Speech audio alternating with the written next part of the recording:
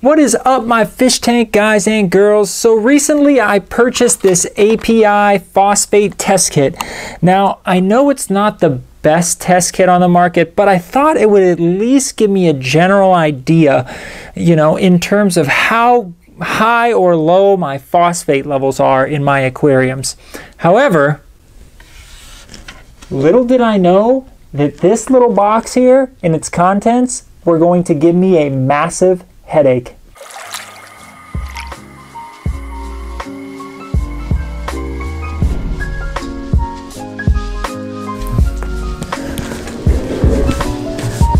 So I'm going to do a separate video all about phosphates, what they are, where they come from, and how to get rid of them. But in summary, phosphates are chemical compounds that are found in pretty much every aquarium. They come from fish waste, fish food, they can come from the sand, they can come from your rock work, and a lot of people unknowingly introduce them into their aquarium when they use untreated water like tap water. Now, the problem with phosphates are, if you have them in too high of a level in your aquarium, they encourage the growth of nuisance algae like hair algae and brown algae and all the nasty stuff that we don't like to see in our aquariums. In addition, they can also stunt the growth of corals, so phosphates are kind of a double whammy. Now, you can have low levels of phosphate, but higher levels of phosphate will cause problems, especially over time. It doesn't impact fish at all, so your fish will look fine, but your corals will actually be suffering. So because this Fluval Evo aquarium is a little bit smaller, I was hoping to see where my phosphate levels are because they can probably fluctuate pretty quickly given the smaller volume of size with the Fluval Evo. So I figured this would be the perfect tank to do my first test with my brand new API Phosphate Test Kit. So let's break it out and let's see where our phosphate levels are at in this guy.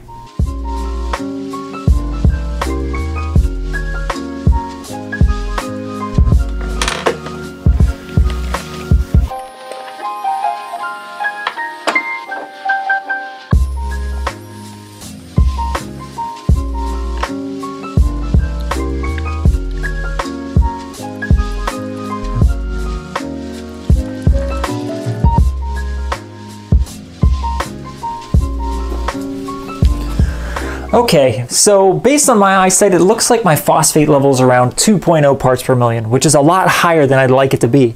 I'd like it to be closer to 0.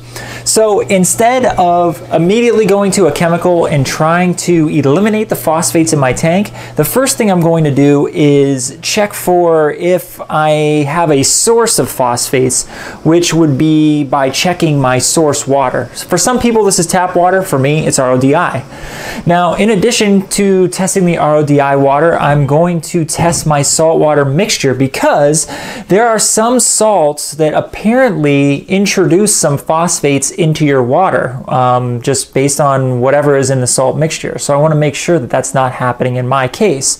So I'm going to do another menial task aquarium montage here, testing both my RODI water and my saltwater mixture, and then I'm going to show you guys the results and we'll talk about it in a second.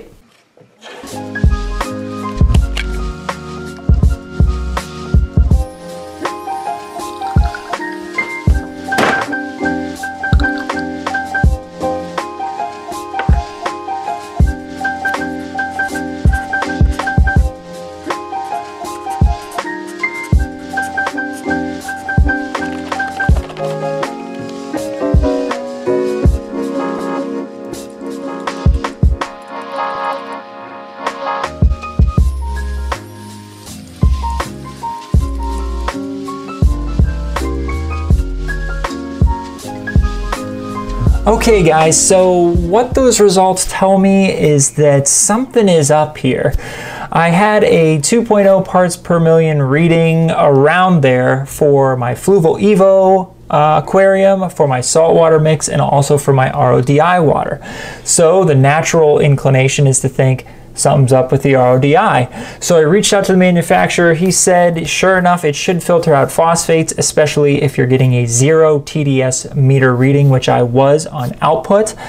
So I decided, okay, I'm going to do a few more tests, which I'm not going to show you. I'm not going to take you guys through the menial tank menial aquarium task montage videos again, maybe until a future video.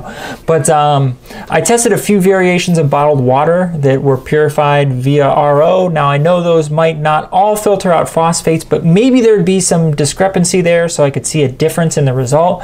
And sure enough, the result was the same across the board. So what does that tell you? It tells me this guy here is the problem. API, my phosphate test kit. Now, instead of denounce API, throw this away, burn it in the streets, send them a nastygram, I simply reached out to the company. I told them what was going on, and they very graciously said, hey, what's your address? We're going to send you a replacement test kit because something sounds fishy. And sometimes we have issues with the reagents that are in these test kits that actually give you the reading. So maybe it was just a bad batch or something was wrong.